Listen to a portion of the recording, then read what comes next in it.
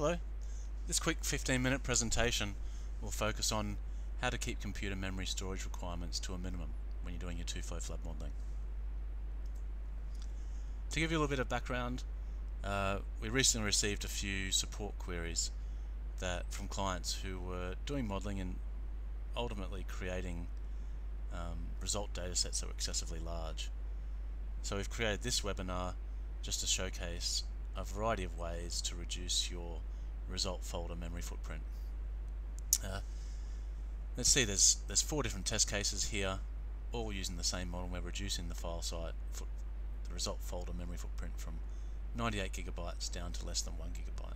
That's a pretty massive reduction. To start with, I'll tell you a little bit about the model we have used for the testing. It's 60 kilometers long, 30 kilometers wide. It uses a 60 meter grid resolution, which translates to 300,000 active cells, and the event which we've modeled has run for 140 hours. We need somewhere to start. This will be the base case for us. We ran the model using TUFLOW HPC and GPU hardware. The model took 1 hour 14 to run. It produced 2,600 result files with a collective footprint of 98 gigabytes. Now both those numbers are excessively large. Having looked at the output controls that were used to define what results should be written and how they should be written, you can see here that we have water level, velocity and depth output in DAT and ASCII format at a 600-second interval, or 10-minute interval. Let's just go to our result folder. If you go into the grids folder, you'll see it. We have thousands upon thousands of ASC files every 10 minutes for each of those output types: velocity, water level and depth. Now, since we're also writing this exact same data to the DAT file, which is a more efficient binary file format, these files are completely unnecessary. For that reason, I'd recommend whenever you're writing ASCII output, don't write their time varying results, or don't use the ASCII format for time varying results. Only use it for maximums. And you can turn off the time varying results by using the command ASC map output interval equals 0. How does that change the numbers when we add that single command? Let's see, instead of 2,600 result files, we have 62. Instead of around 100 gigabytes worth of results, we're down to 4.6 gigabytes. So it's a 95% reduction. It's pretty significant.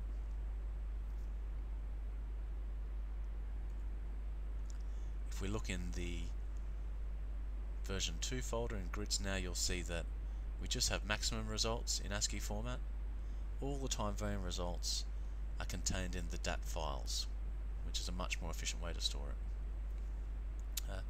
At this point, it's actually worth mentioning that these maximum results are tracked on a computational time step basis during the simulation. The map output interval that you specify won't affect them at all. But what if you actually wanted results in ASCII format for a given time? That's where you can use TUFLOW to GIS to process those results from the DAT or XMDF file format. If you don't know how to do that already, I recommend pausing this presentation and going to the link at the bottom there, and you'll be able to read up on how to do that. The next thing I'd like to show you is the difference between the DAT format and the XMDF format. XMDF was introduced probably around about 6 or 7 years ago, and it's an alternative to DAT which has a greater compression ratio, so we should see the file sizes reduce. Let's see, so if we compare our numbers here, you can see that the number of result files is reduced down to 58 and the file size is down at 3.1 gigs from 4.6, which is a 30% reduction. Functionally, what's changed? Look, if we go into our result folder in the DAT format, a single DAT file is written for each result type, so velocity, depth, water level. If we go to version 3, which used the XMDF format, you'll see it all those three results are actually consolidated into the one file, the XMDF file. Yeah, so you do see a smaller number of files, but more importantly the file size collectively is smaller too.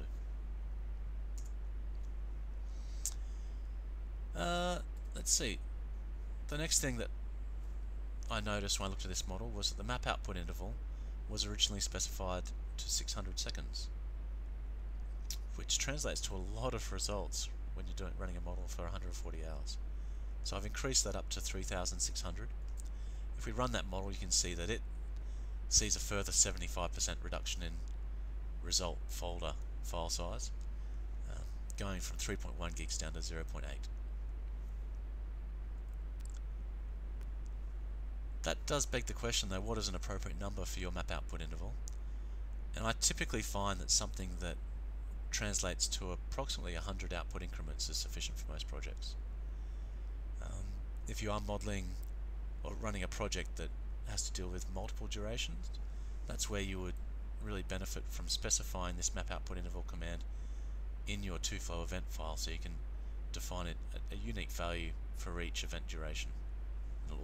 That way TUFLOW will automatically assign the right interval depending on the length of your event. The only time where this 100 output increment recommendation is varied is really when I'm creating animations. If I want to get a really nice smooth animation, I would increase the number of increments or ultimately decrease this output interval to a smaller number. When I set that number to a higher value, such as I have here, I usually put a lot of thought into where I define my plot output features as well.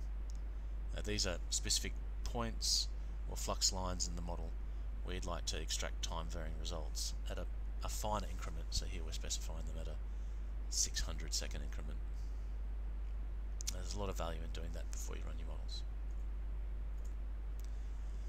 Let's have a look at this model and just see how the results look with that 1 hour output increment. Just using the TUFLOW viewer here. Let's see, we'll load the results over the DEM. We'll look at the depth results, and I'll just step through this manually by clicking the forward button in the time slider. That way we can see with each hour how much the flood wave progresses.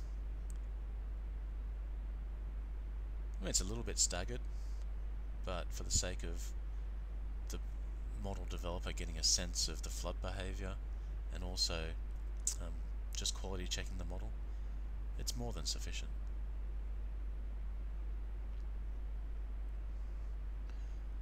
But when it comes to analysing results, it may not be fine enough, and that's where the plot output comes into play. Now I'll load in a plot output and you'll see there'll be a whole load of points and lines specified in this model. And in those locations I'm using a 600 second output increment.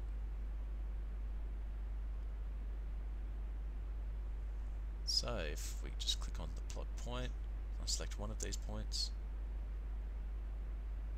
Now you can see the graph down the very left hand side of the window here has been updated with that higher resolution time increment plot value for that particular location. But like I said, you can see there's a load of lines and points throughout this entire model domain where I've predefined where I'd like those high resolution results. The next thing that I'd like to bring your attention to is the concept of defining unique grid output types relative to your mesh, XMDF or DAT file types. Here you can see I'm outputting ASCII files for water level, velocity, depth, Z hazard, Z naught, the Melbourne water hazard, the cumulative rainfall and cumulative infiltration. Since these additional 4 outputs are ones I'm only interested in at the max, or I'm interested in getting the max value of, there's no point in me writing them to the XMDF format. Therefore, I really do want to avoid adding them to this top map output data set that applies globally. I'd much rather overwrite that with the ASCII specific command. And this way, adding these 4 different outputs in this fashion, for this model, it only adds 0.15 of a gig to the result folder. Not much at all. Another thing I'd like to bring your attention to is the concept of output zones. This allows you to define unique output parameters for a given region or a given zone. I've defined that zone using this polygon in this file here, and I'm outputting XMDF file format for water level, velocity and depth every 600 seconds. So much finer than the broader output dataset. You'll find this is useful for targeted animations and also for debugging problem areas in your model. How does this result look? I've just created an animation of it here. You'll see it's got a much smoother transition of that, or progression of that flood wave than the alternative data set that was outputting every hour. So it's very useful for these targeted analyses. TUFLOW has actually produced 2 files here. It's produced one for the broader study area with an hourly increment, and then this smaller one as well. The benefit of doing it this way is that the file associated with this smaller area is only 0.2 of a gig in file size. If I was to use that same time increment for the whole model, the file would be in the order of 2.8 to 3 gig. Look, finally, the last thing I'd like to bring your attention to is where you save your results. Typically recommend saving them to your local drive, and maintaining a really good naming convention and modeling log for your modeling, and only bringing your milestone or delivery results up to your company network, which your company subsequently archives. That way the data footprint of your project as a whole will be much smaller on the archiving system that your company uses. If you have a good modeling log and a good naming convention, you'll be able to recreate any iterative or prior iterations of the models if needed. Look, so in summary, I recommend using the XMDF format for your temporal map output. Definitely don't use ASCII or float for your temporal map output. Those grid formats, that's the ASCII and the float, should be used for your maximum results. When you are setting your map output, use an appropriate output increment. Smaller isn't necessary in most cases. Output zones are something that's very worthwhile familiarizing yourself with. They can be very useful. Similarly, plot output is something that should be used rather than relying on a high temporal map output. And finally, consider how you write your results and which results can be written to your XMDF format, which is typically has a larger file size associated with it, relative to your maximum grid, ASCII or float dataset. So putting all these things together, you can really create a result dataset that's quite compact and small. That concludes today's presentation. If you have any questions, feedback or comments, please email us at support@tuflow.com. Yeah, we look forward to hearing from you, and we'll see you next time.